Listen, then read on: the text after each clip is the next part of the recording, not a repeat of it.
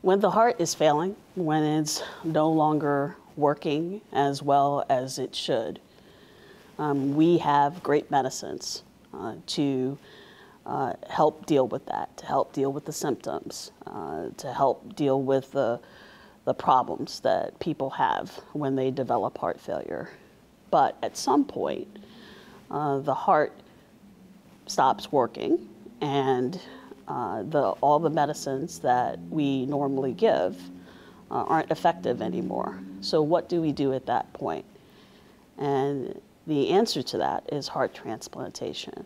We take a heart from an individual who has passed away, and we give that heart to a person whose heart is failing. And in that way, we can give them more precious time with their families and lead to a longer life for those people.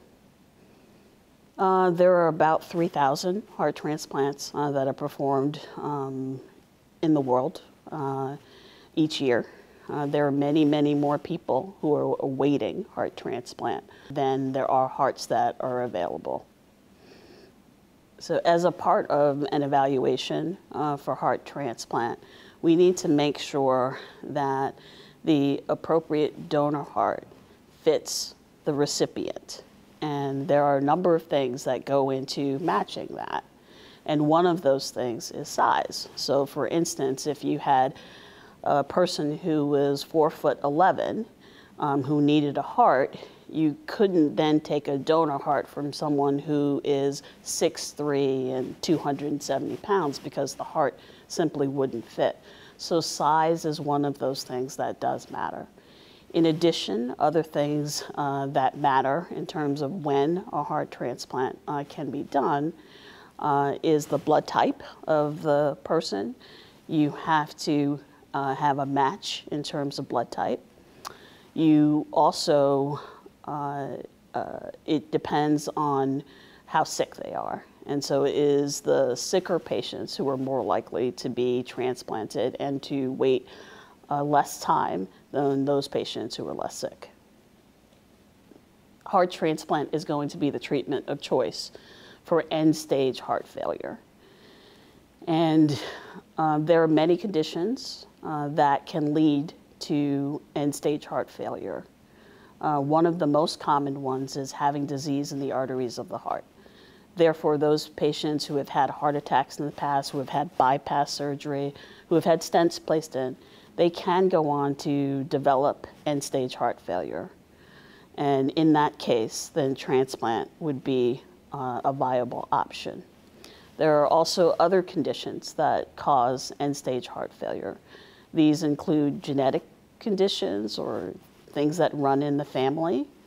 There are rheumatologic conditions such as sarcoid or infiltrative diseases like amyloid. And sometimes we're unable to tell exactly what the condition is that can lead to end-stage heart failure. In any case, the treatment of choice, however, is going to be heart transplant. One of the other causes of end-stage heart failure are drugs. So drugs can be toxic to the heart, and they include chemotherapeutic agents that people have may have needed to have because they've had a malignancy in the past. So these things can lead over time to end-stage heart failure. So there are many excellent medications that we use for the treatment of heart failure. However, people still can develop end-stage heart failure despite our best interventions. How do we know when it's time to refer someone to heart transplant? When we're giving our best medications and they stop working, or when we're giving our best medications and people no longer tolerate those medicines. When a month ago, the patient says that they're able to walk a football field, and now they're still on the best medicines that we can give them. They're only able to walk a block or to the end of the bed without becoming short of breath. It's at that time when we start considering whether or not heart transplant is the right thing for that patient. When patients are no longer tolerating our best therapies, there are advanced therapies that we talk about. One of those therapies is IV medication that people can use to make the heart stronger. This medicine, however, is thought to be temporary because we know that when patients are on this medicine for a long period of time, that within 6 months to 12 months, they will pass away. So it's usually used as a temporizing measure. Another potential option is a heart pump, or what we call a VAD, or a ventricular assist device. With this pump that is used to assist the left ventricle, which is usually the major pumping chamber that is having a hard time in heart failure, patients can live longer and do better in terms of their heart failure. However, we still know that heart transplant is the treatment of choice because we know that patients live longer with heart transplant than they do with ventricular assist devices or VADs. So there are 4 stages of heart failure, and once you reach that last stage, the 4th stage, or what we call stage D heart failure, the mortality in 1 year for someone who has true stage D heart failure is anywhere from 50 to 70%. Therefore, it makes sense that we used advanced therapies to help those patients. And with transplant, we can turn the 50 to 70% mortality that the person will have to a 90% survival post-transplant. And that's why we do what we do. That is the importance of potentially transplanting as many patients as possible to give them that life expectancy, to give them that time. When we embark on an evaluation for heart transplant, we ask 2 major questions. One is, can we help this patient? Can we change their quality of life? Can we make their life longer? And 2, is there anything about this patient that would make heart transplant too risky for the patient? And that's the reason we do the evaluation. And we break the evaluation into 3 different parts. Part 1 is the financial part. Is there a way for us to, financially get this person through heart transplant? And usually that's not really that big of a consideration, and that's why we have insurance. And for those who don't, we have a way of trying to get them insurance so that finances are not usually anything that limit a patient's ability to get a heart transplant. The second is medical issues.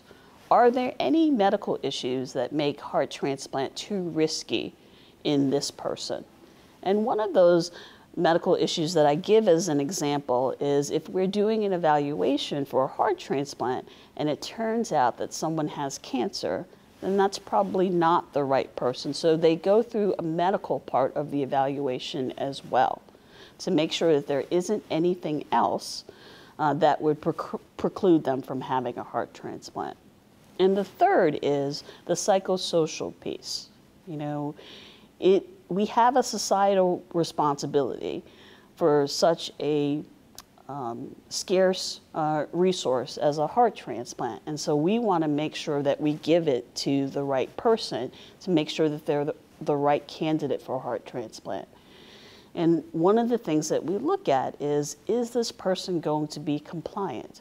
Are they going to go to their clinic visits? And there are a lot of clinic visits, at least initially. Are they going to take their medications? Because if they don't take their medications, then they can risk losing the donor heart that we give them. So all of those things make up the evaluation in determining who is going to be the right candidate for heart transplant. The procedure itself usually takes about 4 hours, and the donor heart is brought to the operating room with the recipient, and the recipient's heart is taken out and the donor heart is placed in. And that sounds very simple in terms of an explanation for what happens during the heart transplant, but around all of this includes the support for the person who's receiving the heart, making sure that they have blood going to the other organs, and it's usually the heart that supplies that blood, and so they have to be on bypass machines in order to make sure the other organs are okay while they're working on the heart. But simply, that is how it's done. The bulk of the work, other than what's done during the surgery, actually takes place afterwards. How do we make sure that this heart is still well taken care of? What are the potential pitfalls? And then how do we avoid those pitfalls after the transplant is done? When a donor heart is placed into a recipient, the recipient sees that heart as foreign. And so the body wants to attack that organ. We therefore have to give medications that suppress the immune system, because it is the immune system that leads to the attack on something that it sees as foreign. And so what we do is we give immunosuppressive drugs. And those drugs will help to prevent rejection of the organ. And that's one of the things that it's most important to do after an operation. But the problem with immunosuppressive drugs is that they can increase the risk of infection. So one of the most important things that we watch after heart transplant is the risk of rejection and the risk of infection. And so those are some of the common pitfalls that you see, particularly in the first year after transplant. Patients take immunosuppressive medications for the rest of their lives. Initially, when the risk of rejection is highest, they're on a higher dose of those medicines. But as time goes on, the risk of rejection gets lower, and we can lower the immunosuppressive drugs and therefore lower the chance of patients becoming infected because of the immunosuppression. The 1-year survival after heart transplant is about 92% worldwide. We would love for it to be 100%, but you have to remember that these are the folks whose 1-year mortality was 50 to 70% because their hearts were so sick. If you survive that first year, and again, 92% of our patients survive that first year, then the average number of years that you live after that is about 13 and a half. And remember, this is all comers, right? So we have some patients in our program who have lived with the same heart for about 30 years. But on average, the median life expectancy is going to be about 13 and a half years after heart transplant. In the short term, post-transplant, you've just had a major heart surgery. And so the recovery tends to be a little bit longer. Generally speaking, patients are out of the hospital in about 16 days or so. Generally speaking, they're able to go home, but some people need to have rehab and go to a rehab facility prior to going home. The interface that occurs with the team is pretty robust. We see patients every 2 weeks for the first 3 months, and then after that, every month. And then after the first 2 years, we get to see them 2 times a year. And so this, at least initially, is a very intense process. Intense in terms of the surgical procedure itself and the rehab from the procedure, but also in terms of how closely we follow you. And I think that's only to the benefit of the patient. The thing that's most important is the early referral into the program. When patients become too sick, then it's harder to get that evaluation done and get to a point where we can get them transplanted. There are 10 to 14,000 patients who are awaiting a heart transplant, and not enough hearts to give to all of those patients. And so it's important that patients come to us early, that we can follow them closely so that we know when to list them and when to put them in the best position so that they can, if they are a good candidate, become listed for heart transplant. When we get the early referral, we have the time. When the referral is late, we may run out of time. So it's important that if the patient is failing the medical therapy, if the patient is getting sicker, if the patient has been hospitalized more than once or twice in a year, that's the time to get the patients to us, because that is the time that we know that success is attainable in getting them to transplant. In terms of the transplant itself and what makes a successful transplant, I think that ties into what makes Penn a successful transplant program. And that is the multidisciplinary team that's involved. When you come into our program, you meet subspecialists from 10 to 12 different areas, depending on who you are, who help to take care of you, who help to maintain you. And sometimes you don't end up even needing a heart transplant because you have such good care of the people who are taking care of you. But for those who do, we keep them well, and keep them well enough so that when it's their time to be transplanted, it's a much more successful transplant because their kidneys are okay, because they don't have any infectious disease complications, because their diabetes is under control, because they're taken care of by a multidisciplinary team and program. Referrals to the transplant program can occur in a number of ways. Usually, an internist or a cardiologist who's been taking care of a patient in the community, who has been trying all of the guideline medical therapy that the American Heart Association, the American College of Cardiology suggests. They've been doing all the right things and the patient is still failing. So for the most part, most of our referrals come from local cardiologists or internal medicine doctors. Occasionally, there will be transfers from outside hospital of a patient who is very, very ill. And we can get inpatient evaluations done in anywhere from 3 to 5 days for those patients who are most sick. So occasionally, we'll have a referral that way.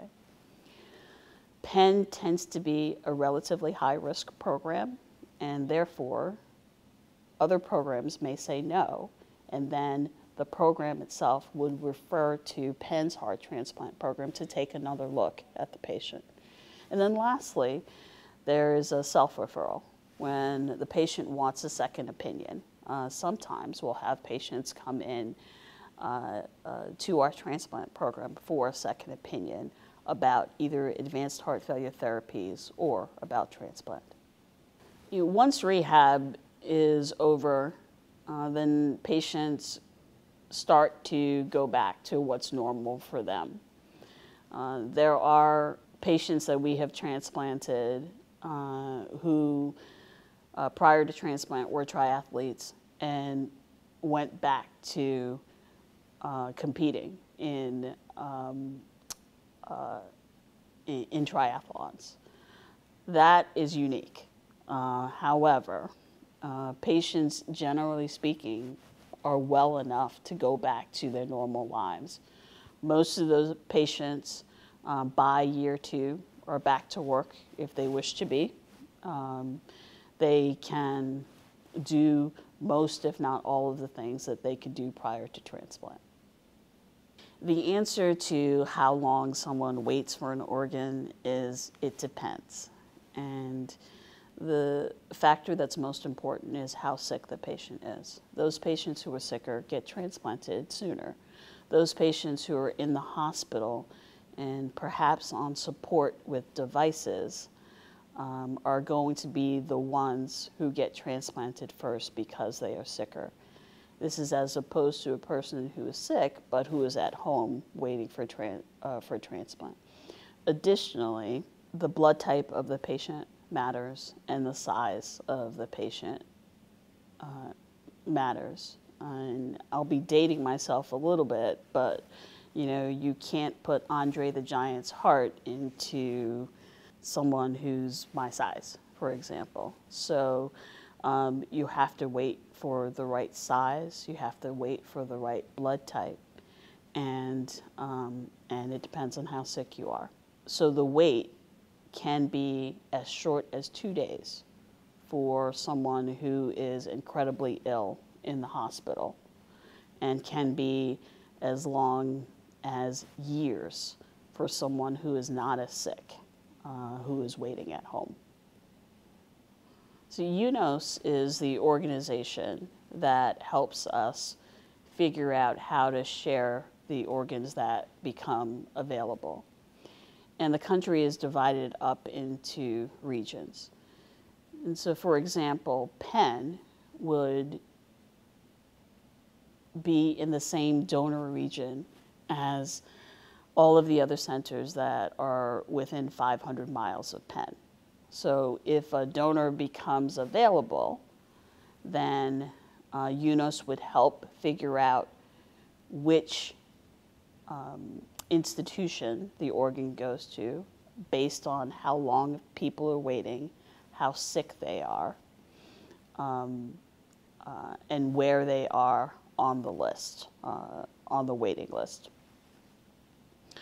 What limits heart transplant in particular is we know that if the time outside of the body of the heart is longer than 4 hours, that the heart won't work as well.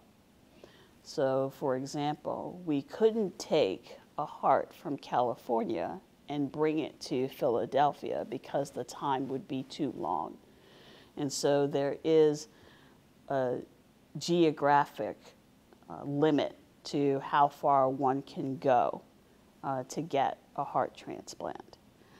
Once a heart transplant, for example, a donor would be available in, for example, New Jersey, then the centers would get together and figure out how to get that heart from New Jersey to Pennsylvania. And for the most part, it's usually a helicopter flight or sometimes an airplane flight in order to get the donor heart to the center that was going to transplant. Most insurances cover heart transplant. There are limits, however, and sometimes people have state insurance that will only cover in that state, and therefore you can't cross the lines of the state. Most people do have adequate coverage, and if they don't have adequate coverage, one of the special things about our program is that we have social workers and financial advisors that are dedicated to the program that can help people get what they need in order to be good transplant candidates. And maybe not necessarily good transplant candidates at Penn, but help them find a center where they can be helped. Because yes, we want to transplant as many patients as possible, but our focus is the patient, is you, and what we can do to get you what you need. And sometimes that can be at Penn, and sometimes it needs to be somewhere else, but either way, that's what we do when we use our social workers and our financial advisors appropriately.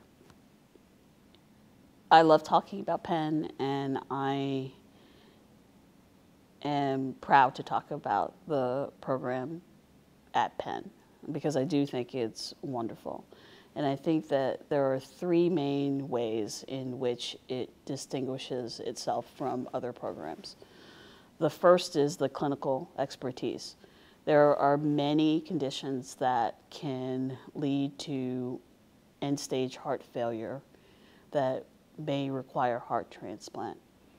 And Penn has experts in all of them. So it is the clinical expertise. It is the expertise that we have in genetic cardiomyopathies, the expertise that we have in amyloid disease, that we have in sarcoid disease, that we have in drug-induced, as in chemotherapy-induced heart failure. Those experts all exist at Penn and are able to be a part of our approach in terms of heart transplant. Another part of that is that we offer dual heart transplants, unlike other centers. Patients who have kidney disease or who have lung disease or who have liver disease, we perform heart kidney, we perform heart lung, and we perform heart liver transplants for those patients. The second pillar, I believe, is our personalized care. We believe that the patient is the center and that we are the spokes of the wheel, taking care of that patient. We believe it is this multidisciplinary approach that brings the patient through the process, the pre-transplant process, during the transplant, and then after the transplant, and ensures their safety in all of those spaces. We work with the patient in terms of any financial needs that they may have. We work with the referring physician who's been taking care of that patient for years, so that relationship is not excluded, but we consider our referrings collaborators so that they continue to take care of our patients as we continue to take care of them as well. We also offer things that make the whole transplant process much more efficient and available for the patient. For example, if someone's coming from far away, they can get a lot of their testing locally. And we're now able to share things like echocardiograms and CT scans, via machine, so they don't have to be here. At times, we're able to do telemedicine visits so that for those people who are far away, they are not as inconvenienced by this. And I think that the last pillar that distinguishes us is our world-class status in terms of research and innovation. If it's using hepatitis C positive donors to figuring out biomarkers that we can use to see if someone's rejecting our heart or if someone's developing an infection, or the research that we do to help figure out who's going to be the perfect candidate and how we are going to match that candidate to the right donor. All of these things that we do in terms of research, I think, helps distinguish Penn, and I'm proud to be the medical director of the program.